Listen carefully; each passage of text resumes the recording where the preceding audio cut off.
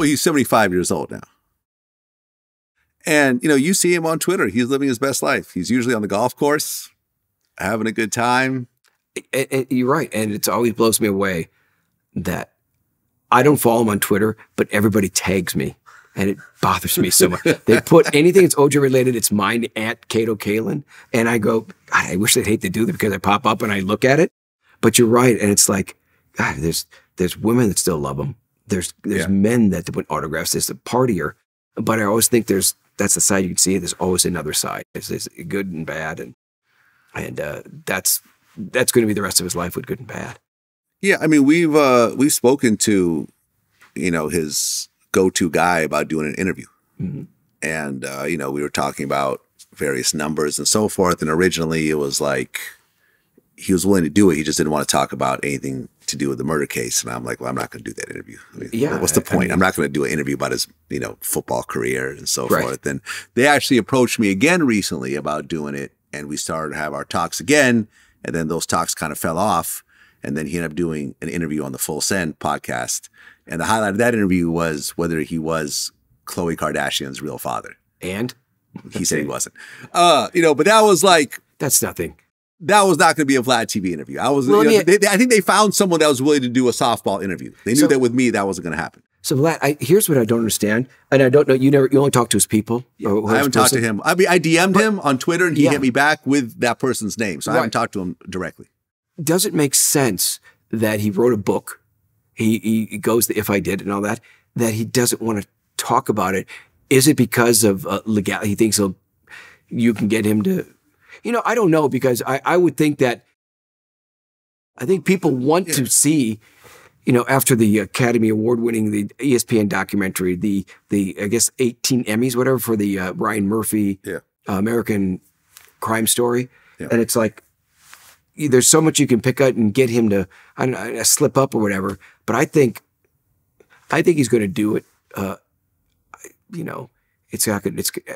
I think he loves it so much that he wants to go on. And once again, if you give him these questions, he says he doesn't want to answer the questions, but I think if you do it the right way, which I think you do, you know, who knows? I can't say, but you think that, I think maybe he's got so many people that think, oh, they forgot about it. I'm going to just live my life, or I don't know.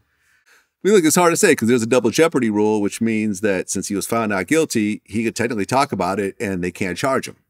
Is that a talking point you brought up to them? No. I mean, we didn't get that far. We didn't really get that far. You know, I mean, we have the budget for a major interview like this, but ultimately, he technically can't be charged, but my feeling is he's going to die with this information, because if he came forward and said, I really killed those two people, I think that the overall hatred and backlash from the few fans that he has, like, he would lose whatever fan base he's ever had. Right. And he still has that fan base. I mean, listen, I've interviewed a lot of people and I brought up his name, and some people think, well, he was found not guilty. And you know, there really was a racist cop. That was established. And, you know, when you talk about like the black community, you see what happens with white racist cops and black people historically. Yeah. You know, even, you know, down to the George Floyd situation. Right. Imagine if there was no cameras with George Floyd. That cop could have would probably have walked away from it. Right. Yeah. And, you know, they created, you know, the whole racist cop and the glove not fitting.